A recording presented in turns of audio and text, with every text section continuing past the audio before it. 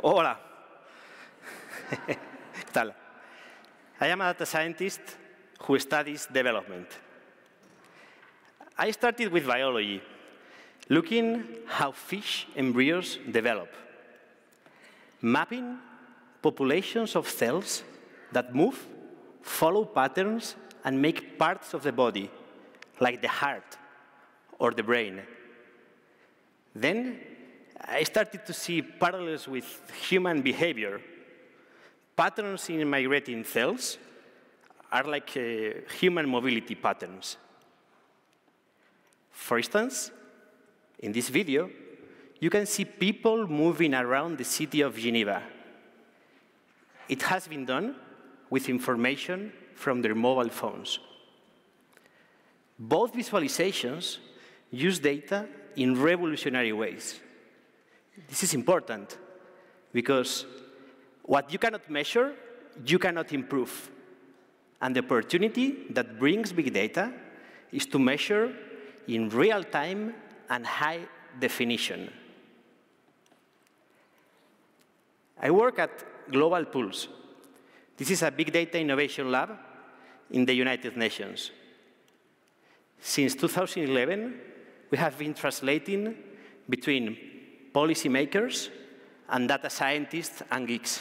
Believe me, it's very complicated. We do big data for development projects around the world. Let me show you some examples. Information on food access and consumption is critical to deliver food aid when and where it's most needed. Food security assessments are typically done with household surveys. This is like a door-to-door process, which is time and resource consuming. So what if we find a different way to measure food security? We compare the household surveys with anonymize and aggregate information from mobile phone activity in an East African country.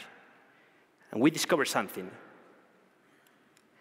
Actually, the money people spend buying credits for their mobile phones is proportional to the money people spend buying food items in the market, such as meat or fresh vegetables.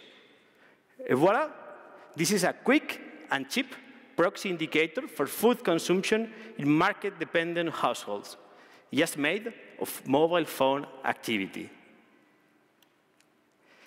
Some say that big data is the new oil. I think big data is the new green energy. You can fully recycle data, use it and use it again. Like in the project Global Forest Watch, which is an online tool that uses satellite data to map forests and fires around the planet.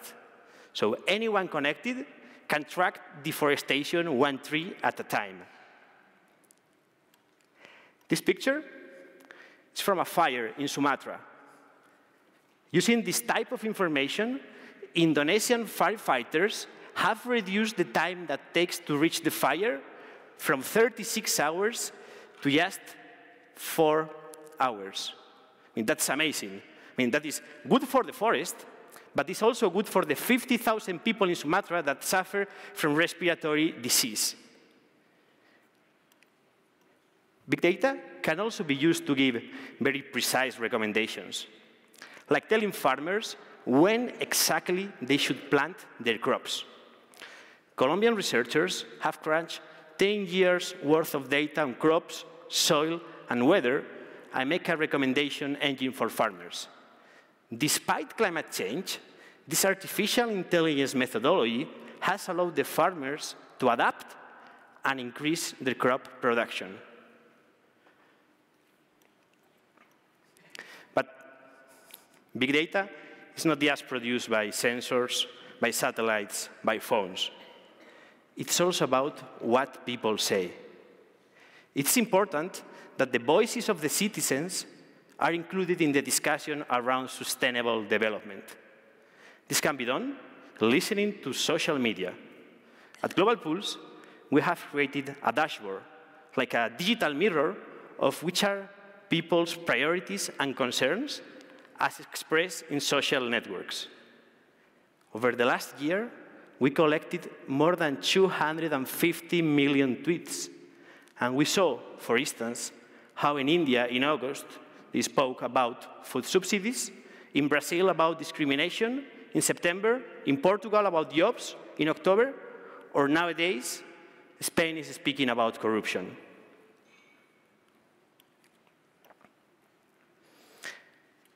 Not everybody can tweet, you might wonder. And what about the digital divide? What about those that do not leave digital footprints? This letter from my friend Maria just came from Uttar Pradesh in India. In Uttar Pradesh, there are many villages with no mobile network or internet connection. Still, those villages are connected to the world by their post office. Worldwide, there are more than 650,000 post offices, and each time a letter or a parcel is sent, its data story is automatically captured. This single letter has produced more than 20 data points. This data can be analyzed, like a tweet or a Facebook post.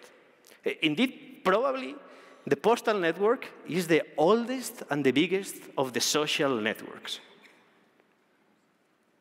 Global Pulse, we partnered with the Universal Postal Union to uncover the hidden patterns in postal flows that might reveal something about human well-being.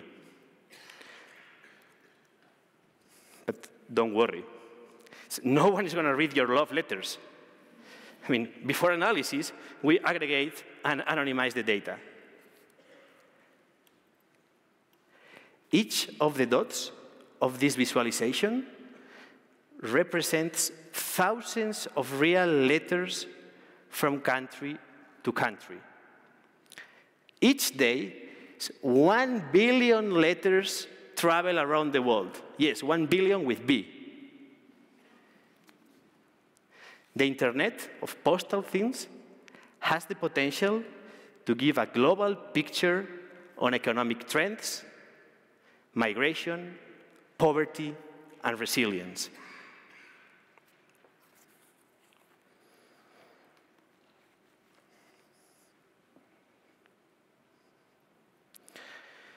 Letters, tweets, phones, we are all living the data revolution.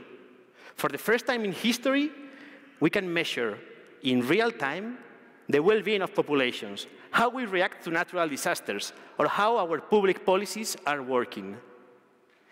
There are no more excuses for data gaps. No one should be left behind because we were not able to count them. It is time to build together a future where we respect and protect data privacy and data rights, where data is not a mystery or a threat, but the new green energy. It's time to build a future where data by the people is for the people. Muchas gracias.